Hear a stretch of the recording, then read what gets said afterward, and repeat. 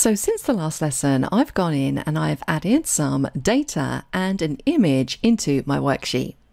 Now, I don't want to skip ahead too far here because we haven't even spoken about data entry or how to insert images, but I wanted to get something in this worksheet so that I can demonstrate to you contextual menus and contextual ribbons. Now, what do we mean when we say contextual menu? Well, pretty much what it says on the tin. It's contextual to wherever we're clicked. So if I click in my table of data just here, I'm going to click on cell B4, and in B4 I simply have a piece of text. It's an order number. Now, aside from being able to do things with this piece of text, so maybe I want to go up and change some of the formatting options from the ribbon, we can also right click on the cell and we get a contextual menu. Now, the reason why this is contextual is because the items that we see in this menu are very much based on the type of data that we've clicked on in the cell.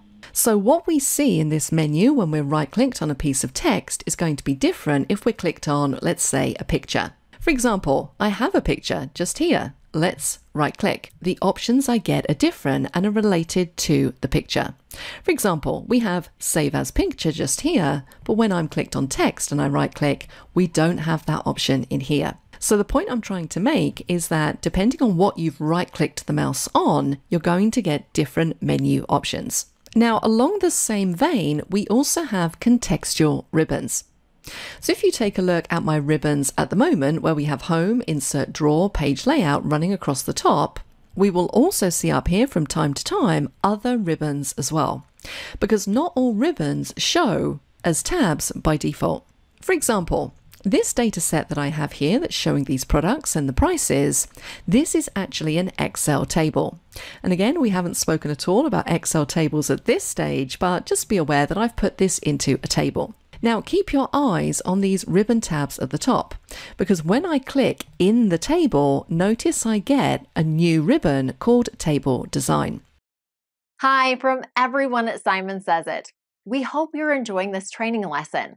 Please like this video to show your support for the channel.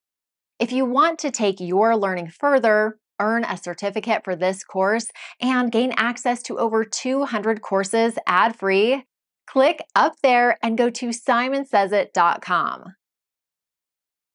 Thanks for watching, and back to the course. So this is in effect contextual as well.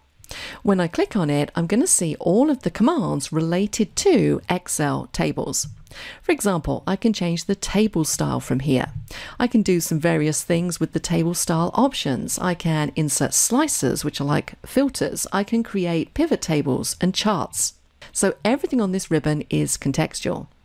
Now, when I'm not clicked in this table, so for example, if I click in a blank cell just somewhere else on the worksheet, that contextual ribbon is going to disappear. So this is pretty good because it prevents your ribbons from being too cluttered. We don't have everything visible all the time. Things appear when they're needed and relevant. The same thing will occur if you insert a picture into your spreadsheet.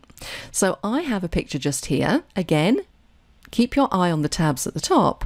When I click on the picture, I get a picture format ribbon.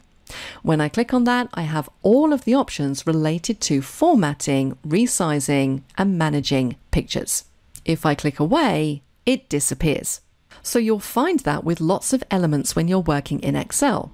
For example, if you've inserted a chart and you click on the chart, you're going to get a few extra ribbons up here related to formatting, editing the data, and designing your chart. If you click on a pivot table, you're going to get ribbons related to pivot tables. So don't forget when you're clicked somewhere to glance up at these tabs just to make sure that you don't have a contextual ribbon with more options that you didn't know were there. And the final thing to point out in this lesson is that we also have panes that will open up on the right-hand side. For example, if I click on the picture, right-click, and go to Format Picture at the bottom, it's going to open a Format Picture pane. And again, this is something that you'll commonly see. There's always going to be some kind of format option that will open a pane. For example, if I click in the data, right-click, I don't have Format Picture, but I do have Format Cells. And this time it pops open a dialog box as opposed to a pane. So just be aware of these right-click menus, hidden contextual ribbons, and also panes that can pop up at any time, depending on what you're working in your Excel spreadsheet.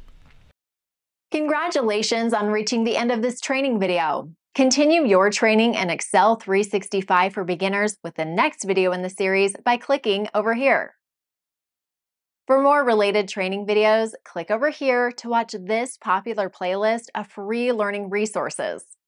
To see more videos like this one, click below to subscribe.